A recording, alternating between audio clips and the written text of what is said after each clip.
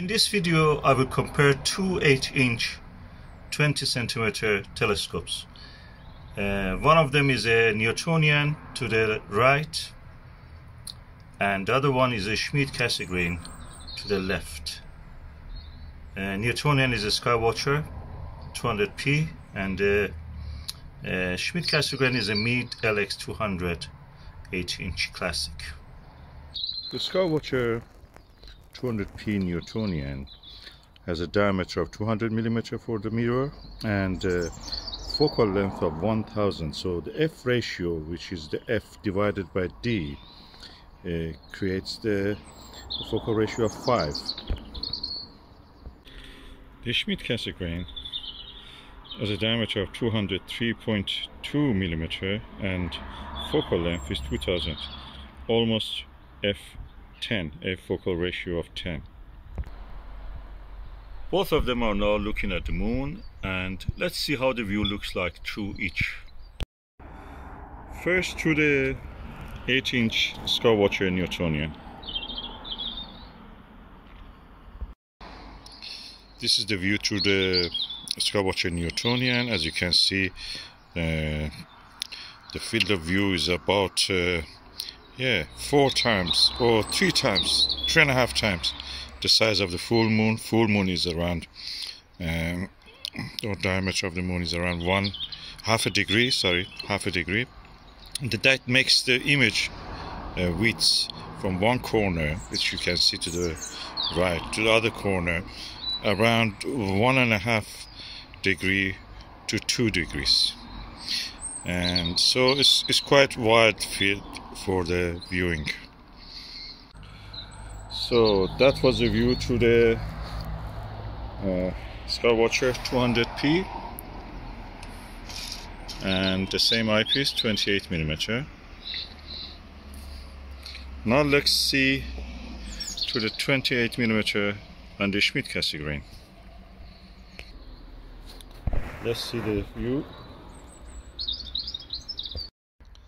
What is immediately you notice is that the image is bigger. It has a narrower field of view, so finding the object without the use of a finder scope is almost very difficult or impossible probably. Narrow field of view can be a problem, but it's perfect for planetary bodies like the moon and other planets. As you can see more details here.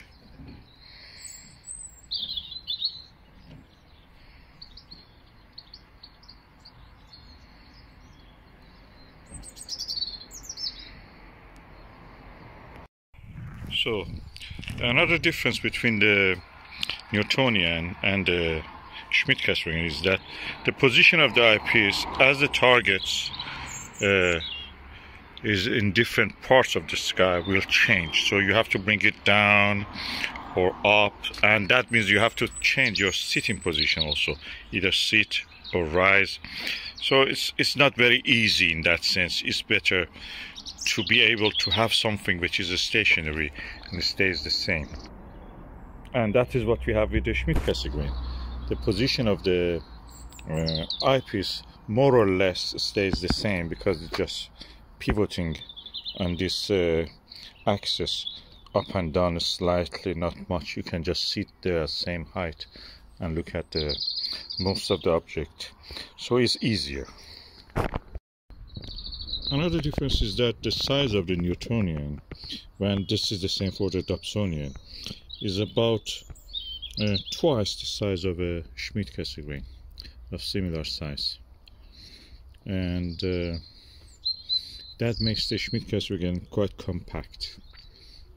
Although it has a bigger focal length, that's 2000 mm, 2 meter focal length it has. That one has 1 meter focal length.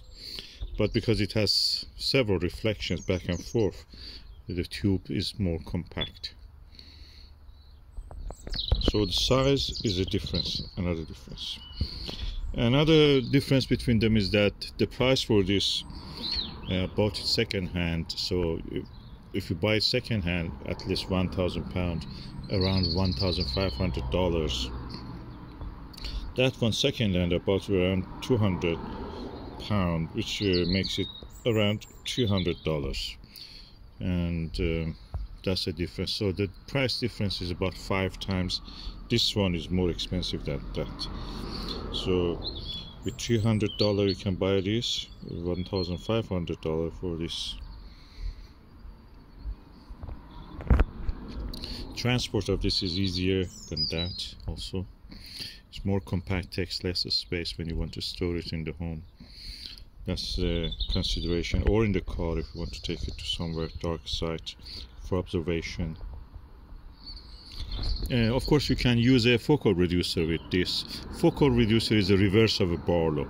When you attach it, it actually increases or decreases, decreases the f ratio. So practically focal reducers for Celestron or Meade 0.63 will make the field of view wider, so that makes it practically like that one, a wide field telescope. If you use it on this, which is the reverse of a Barlow, practically instead of magnifying it just reduces magnification, you will be able to find bigger targets in the sky. Like most of the deep sky objects, you must know that galaxies and the star clusters and everything else are quite huge, although they are so far from us. Compared to Moon and the planets, they're huge. Andromeda Galaxy is in our sky is almost 4 degrees. That makes it 8 times the size of the Moon in our sky. So practically a huge object, even though that's 2 million light years away. So you have all this available with this when you use a focal reducer. Of course, the field of view, again, you need a bigger field of view if you want to use see something the whole width of the Andromeda Galaxy. Binoculars probably do it better.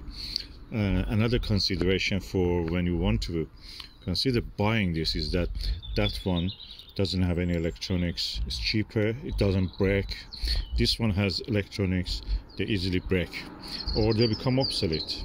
And in this case, the capacitors of this one, the Clasic Meade LX200 EMC, the capacitors easily burst after a while, so you have to replace them or just use it as alt azimuth without any electronics.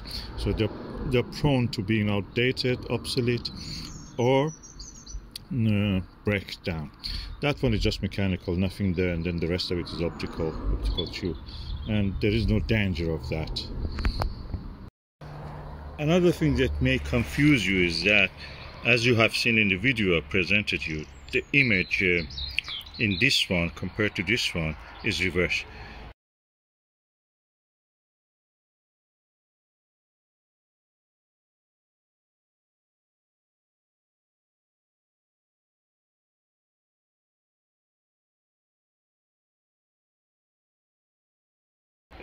This reverses the image compared to the normal viewing.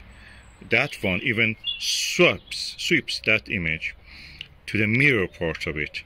So practically you will see even another image which is not the same as what you can see with your normal eye, and is a reverse. It's very interesting thing when you look at the moon from these two objects. You have to use different maps for this if you want to be comfortable finding objects and the names of the targets. Okay, one of the things that you can do with both of them is astrophotography. With this one you can do, digiscoping, hold your mobile camera, mobile phone, and take a few seconds or a few minutes, depending on the video or photo, of celestial objects, including planetary objects. With this one you can guide it, so most of the Schmidt-Cassegrain can be guided unless they're broken.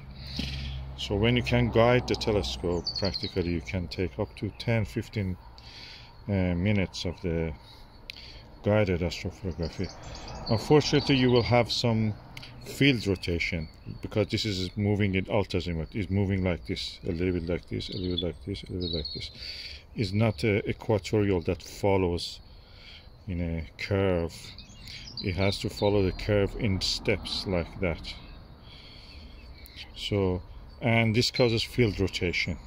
When you have field rotation, your image at the center looks centered. Around it, objects look appearing as if they've rotated. It's like as if you're looking at the Polaris and the stars around it.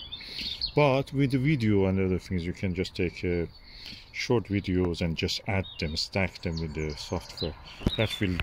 You will be able to do that. With a focal reducer, you can have a wider field of view and just do whatever you want to do. Planetary, you don't have any problem. You can just take the pictures, or the moon, the same. And I don't do any processing. I can photograph with all of them. I do some astrophotography also of the brightest objects like Orion Nebula and things like that. So this is the moon. I'm holding the camera against the eyepiece.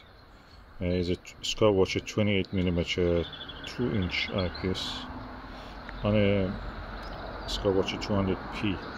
It's a Newtonian, the same as the is f5, focal ratio of 5, the same as a Skywatcher or Orion or similar to that Dobsonians.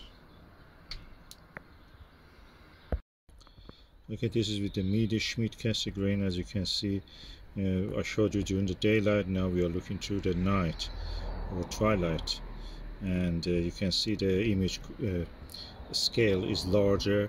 Eyepiece is the same, just because it has a higher f ratio.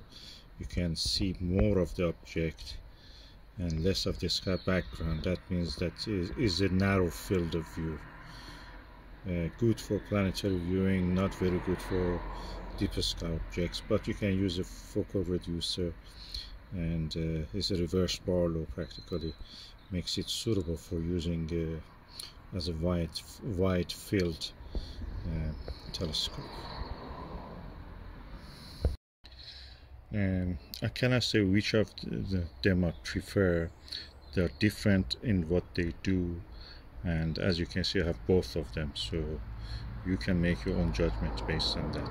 But if I was going to buy the first telescope and I was not sure that I want to dedicate more time and resources to this, I'll probably go for the Skywatcher Newtonian. Then when I see that I'm more interested, let me just get the Schmidt-Cassegrain if I want. Another difference between Schmidt-Cassegrain and the Newtonian is that, as you can see, the corrector plate on the Schmidt-Cassegrain easily gets dew on it, condensation of moisture, and that can actually damage the view that you have, and eventually will cause deterioration of the screen. You have to use, of course, either a dew shield or something like a dew heater.